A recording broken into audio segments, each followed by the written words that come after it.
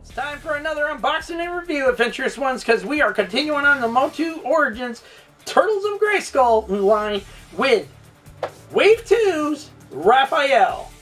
Welcome to the toy review. It's time to get started.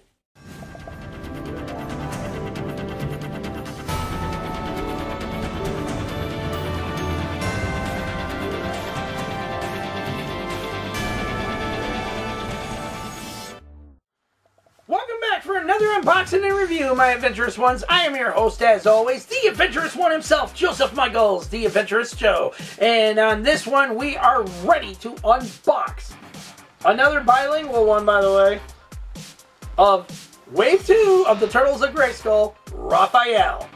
And a lot of people are kind of miffed off on this whole ordeal because the Turtles should have been the first, the first in the line. They should have done it with them in this specialized armor and everything they're going to be in now and stuff. Instead of splitting them in waves. I mean, Donatello and Leonardo came out in Wave 1. Raphael is the only Ninja Turtle in Wave 2. And in Wave 3, coming out in July, or where some cases, some people are already got their hands on them. Probably got them through someplace like Paul Mart or one of them, okay, and doubly overpaid, okay. But the thing is, the Turtles, a lot of people say if it's going to be a Turtles of Greyskull crossover kind of deal, the Ninja Turtles should have been the four of them together in the first wave. Then you bring out the Motu origin characters that come follow, instead of breaking them down like this. Now, much like Leonardo's packaging, like I said, all these are multilingual except for the Target exclusive mouse jaw there. Okay, we'll be getting to him last as soon as we get done with the rest of these guys. But these are all multilingual again. So in other words, no words in the comics. The mini comics are all the same for Wave 2 figures and stuff, just like they are for the Wave 1 figures. So if you got them from Amazon, be aware, they are not in English. They are multilingual and stuff. But on the back of the artwork here, you can see Raphael taking on Slash, but they call him Slacker, which you can get now at Target. The Target store exclusive, it's another Target store exclusive, and you can get him now on Target.com for $24.99. And in this wave consists of Raphael, Mutated Ram Man, Shredder, and Samurai Beast Man. And nobody understands why Beast Man's dressed as a samurai. Not to mention, it's the Motu Origins regular version of Beast Man. It's not a new version and stuff. It's just the regular Beast Man figure from Motu Origins line, dressed in samurai armor. Go figure. Anyways, that's all four of them in this line. Now, we only got Raphael, Mutated Ram Man, and Shredder because Beast Man came in too early before my freaking payday, and I had to cancel him. So, I couldn't. Now, he's back at $19.99 instead of $17.99 when I ordered him and stuff, and along with the rest of the wave. And he is going to have to sit until I can get around to him. Anyways, time is money. And that then, in the case of many things in this thing.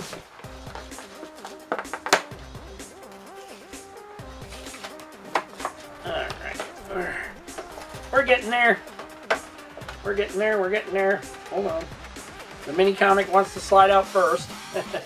Just to prove it, hey, I'm still multilingual, I ain't got no words in the packaging. Ain't got nothing in the comic either. And on top of that, it shows Skeletor in samurai armor too. I don't understand that, but there's no words in the comic, so I can't tell you why he's in samurai armor. Anyways, let's get him out of the packaging. It don't matter if it's getting ripped here and there and shit. It was already broken down mess when it got here. Because But because Amazon don't know how to pack. Half the time they don't know how to pack nothing. Literally. It's like they got somebody there that says that, oh, this is just an action figure. Plop! In the biggest box possible with no padding. Alright, alright. Now, let's get that out. We're done with that. You've already seen the card. Toss it down there. Now, we got some weaponry we gotta set free here. Now, Raph has got this glove-like thing here that allows him to, I guess it's supposed to be like a glove-like fist with a big old sai on it. His big old, like, sai on it. That's kind of cool. And, of course, he's got a big old sai in this thing, too.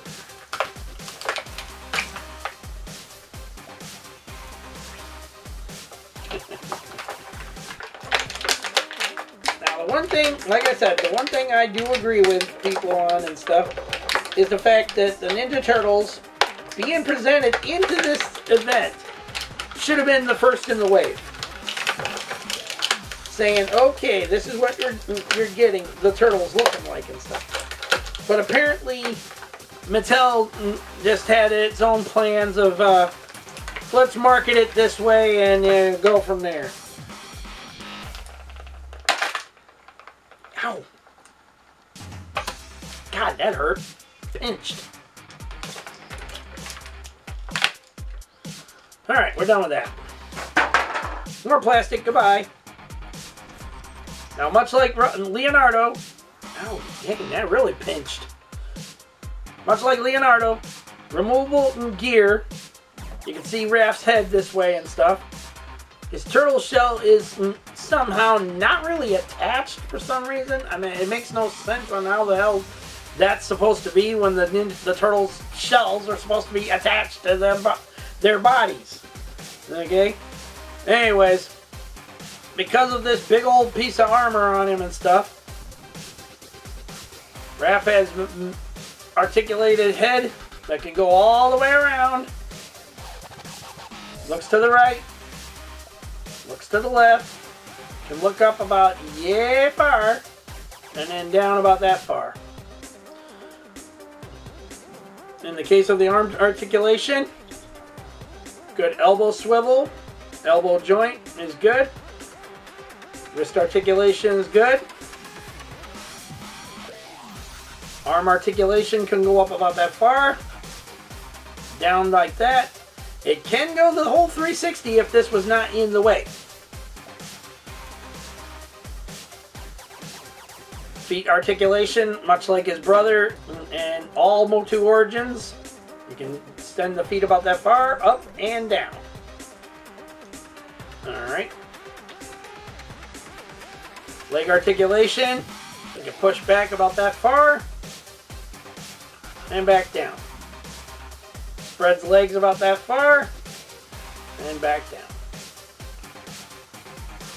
Not too much to this figure. Now, let's put his helmet back on him.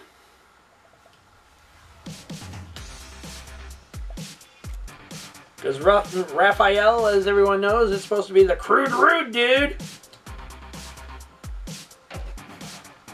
We're going to put his sai in his hand. His big old sai. And this one is apparently supposed to attach to him like so. Put his hand inside it. It goes a different way. Maybe it goes this way. Yeah, there you go. And then he's got it attached to his hand. Like a big old glove.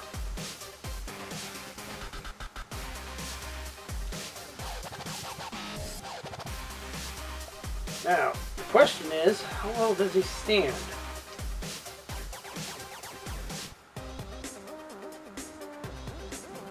Stands pretty good.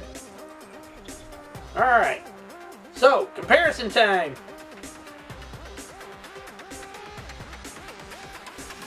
There he is with his brother Leonardo. Practically the same height.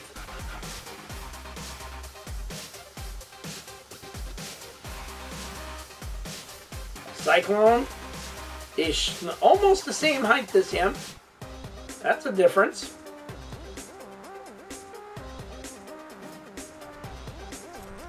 Rock On is, here, let's move Leonardo out of the way so you can see him. Still short. Still short. And of course, Man-at-Arms.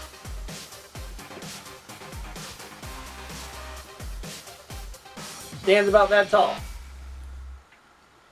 So they stand just about at a good height with one another from the cartoon collection kind of deal.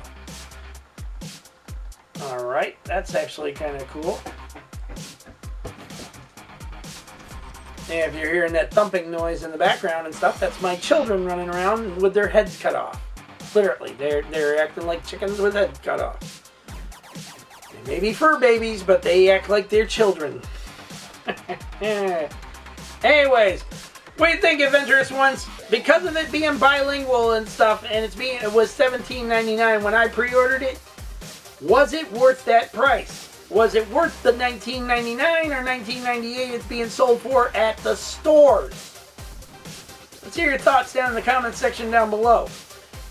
And what are your thoughts on the fact that Amazon refuses to change the listings for these and not tell people they're bilingual, they're buying a figure that's bilingual on the packaging and not the US version of it? Let's hear your thoughts down in the comment section down below. Don't forget to like this video, subscribe to the channel, leave your comments, and hit that bell notification so you don't miss out on any of our upcoming reviews in 2024. Lots more on the way, and you don't want to miss out on a single one of them. So until the next unboxing, till the next review, peace out. May the force be with all of you. And every last one of y'all have a safe, lovely, and beautiful week out there. Take care of yourselves, your family, your friends, and your pets. Loved ones in general. Stay smart. Be safe out there. And God bless all of you.